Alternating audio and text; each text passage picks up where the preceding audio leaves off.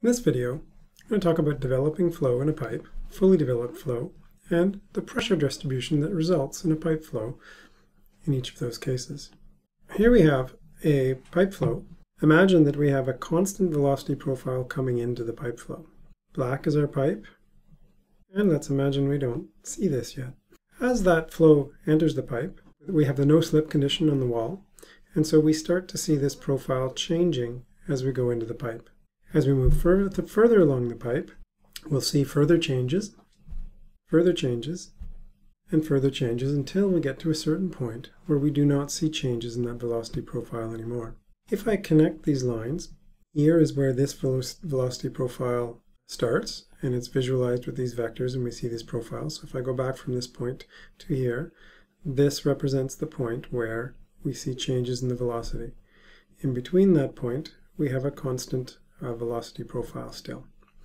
And so it's not drawn perfectly, but it's close to that. If we connect all of those lines, we'll see that connecting these lines, we'll get to a point where these two lines meet. And after that point, the velocity profile will no longer be changing down the profile. The effect of the wall is propagated all the way to the center, and we see the velocity profile staying the same.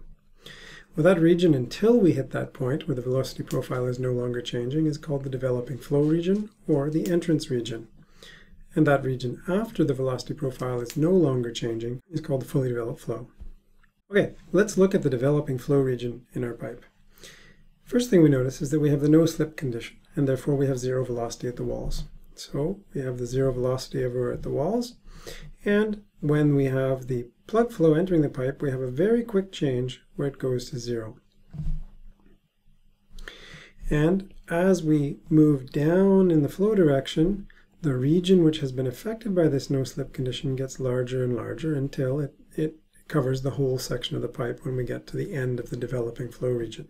Now this region in between where the effect of the wall is not yet felt, where we see a straight line here, can be called the inviscid core, and it's inviscid because there's no velocity gradient here. If you remember, the shear stress is equal to the viscosity times a strain rate, or a derivative of the velocity, and the derivative of the velocity with respect to radius or position in the pipe here is zero when we have a constant. So we can call this region the inviscid core.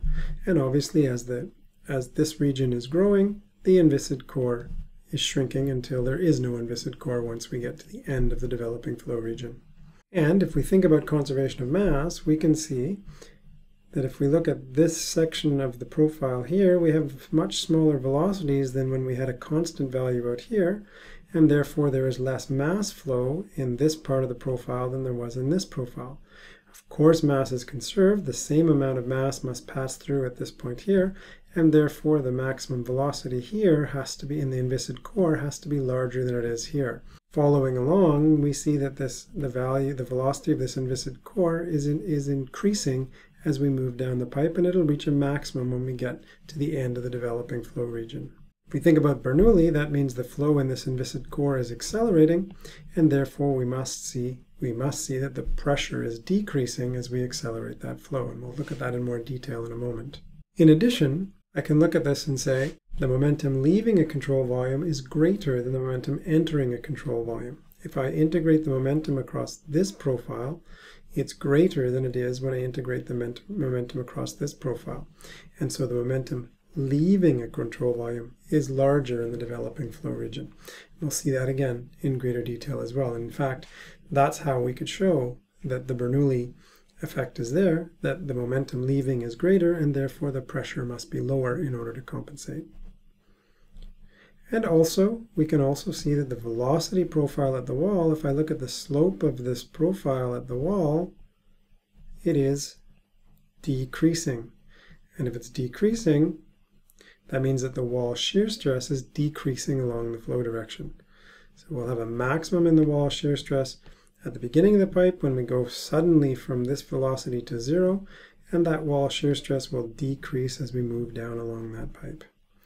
Just as a reminder, there's the expression for the wall shear stress. It's the viscosity times the velocity gradient in the radial direction evaluated at the wall, so what I've sketched in here. Let's think now about the developing flow region, and let's go back and recall Module 5 where we did integral momentum analysis. Let's draw the control volume as I've shown in red here. And let's add to it the forces that we have on this. At section 1, where the flow is coming into this pipe, we have a pressure which is acting on my control volume as I've drawn here at P1. The end of the developing flow region, we have our profile which is no longer changing. There is no longer an inviscid core. And we have a pressure which is going to be smaller, which is acting in that direction. We will also have these wall shear stresses acting on the surface of this control volume. We just saw how we evaluate. And we can evaluate this and understand how the pressure is changing in this developing flow region. Let's look at this again. If I now fill in my integral conservation momentum equation, I have the pressure 1 times the cross-sectional area minus the pressure 2 times the cross-sectional area minus, we know this shear stress is changing as we move along here, so I have to write the integral of the wall shear stress times the perimeter of my cross-section dx, which is the area that this is acting on, the surface area of this wall, whatever the perimeter of that cross-section is, times the length of that little section. So that will be my wall shear stress, and it's acting against the flow direction. And of course that's equal to the rate the momentum is carried in minus the rate the momentum is carried in plus the rate the momentum is carried out. Now if you recall, first I can simplify this and put this in the way we normally do at delta P. Delta 2 is P2 minus P1, and so this will be minus delta P. I can cheat my shear stress and just say, it's the average shear stress.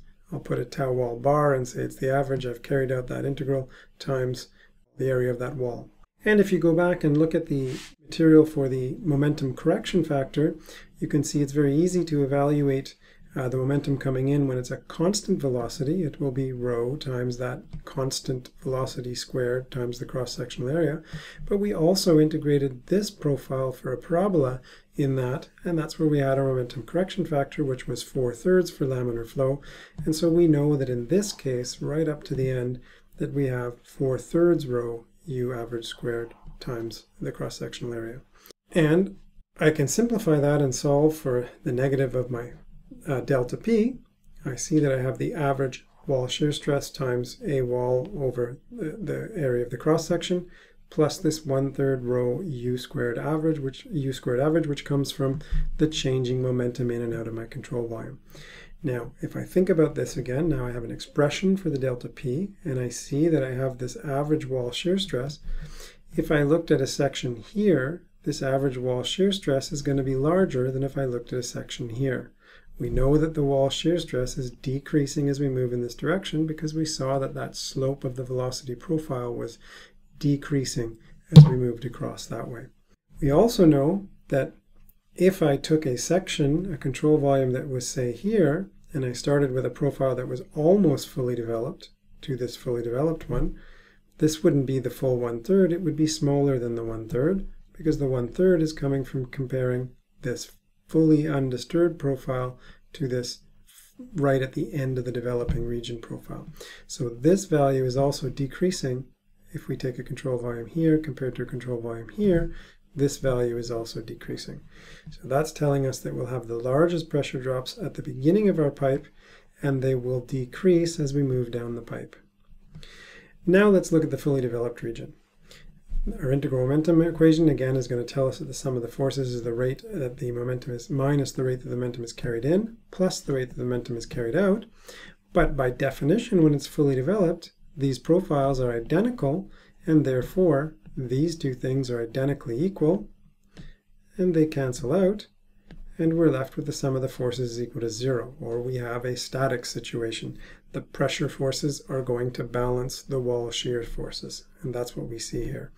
If I write that as I had it before, I can divide that by the length here to get a pressure gradient, and I get that length by saying that my wall area is equal to whatever the perimeter of my cross-section is times L.